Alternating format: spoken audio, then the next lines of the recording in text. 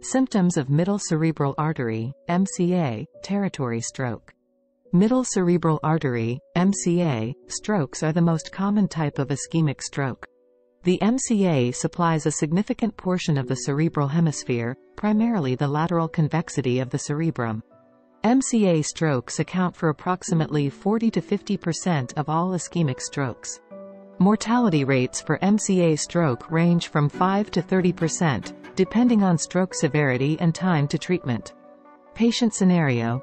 A patient presents to the emergency department with sudden onset of left-sided facial droop, weakness in the left arm, and difficulty speaking. The symptoms started 2 hours ago. On examination, the patient has expressive aphasia, left facial droop, and 3 out of 5 strength in the left upper extremity. A CT scan of the brain is ordered, which shows no hemorrhage but signs of early ischemia in the right MCA territory. The patient is deemed a candidate for thrombolytic therapy. Presentation. Patients may present with hemiparesis characterized by partial paralysis or weakness on one side of the body.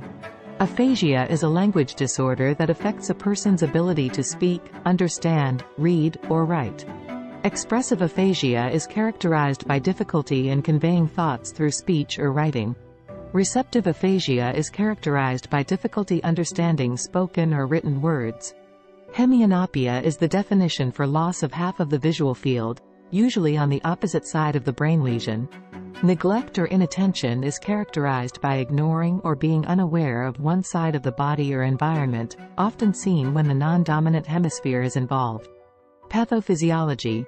MCA strokes can be caused by thrombosis, embolism, or, less commonly, vasculitis.